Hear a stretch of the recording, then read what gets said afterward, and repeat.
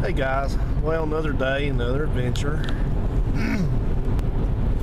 Today I'm on a service call. You may or may not remember that Uncle Phil bought that gray Hyundai Elantra that I had. He bought it about 2 years ago, so he's been driving it ever since. And he called me last night and said that it's suddenly running like a bag of crap. Doesn't know why. Apparently they've thrown some parts at it. They put plugs, plug wires, cam position sensor, coil packs, just about everything you could think of. When you're guessing at trying to fix something, that's what you do, of course. You know, you just throw parts at it, hope you get lucky. I guess it's easier than, you know, playing the lottery or going gambling or something like that, kind of a game of chance. But anyway, so he called me and says it's running really, really bad. So I'm going to head out to his place here. And let me tell you, I call where Uncle Phil lives the end of the world, and you probably will agree. It's way out here. I'm about 45 miles from home. And got the old chicken houses going out here. You people that live in other parts of the country that don't do chicken like this, y'all are really missing out on this. In the summertime, when the windows on those things are open, it smells nice and rough, and nothing quite like it.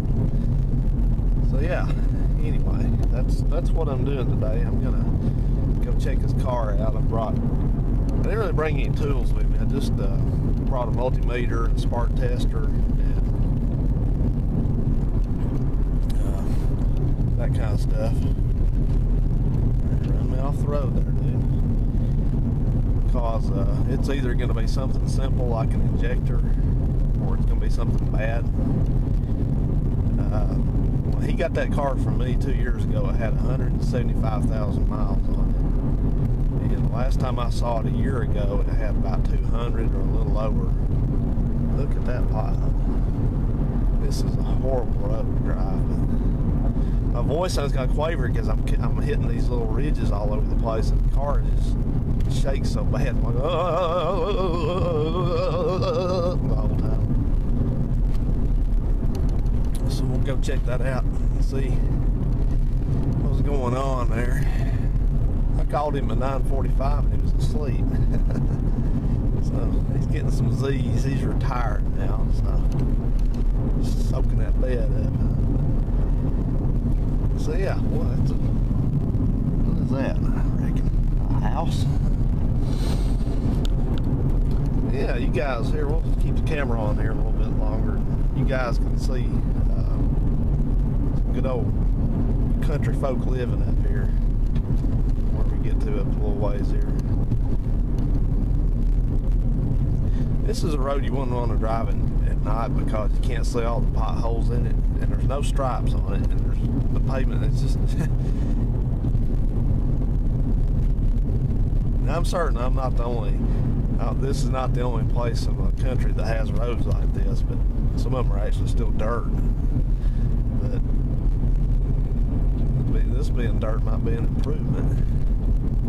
This is Alabama. They put a patch over a patch over a patch before they actually paved the road. This road's probably not been paved in 30 years. Look at that. Yeah. You can actually see that, I guess.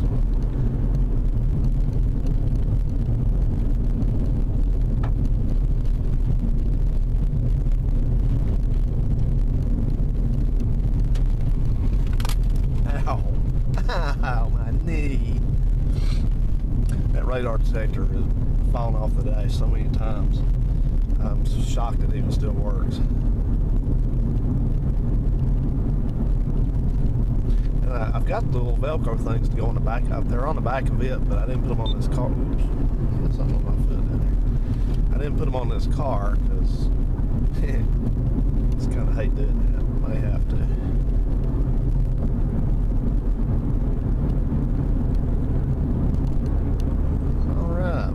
Getting to the highway, and we got to make a little trip on the highway again and then make another turn, so I'll do a little bit more filming on the way up there. It's pretty neat. See ya.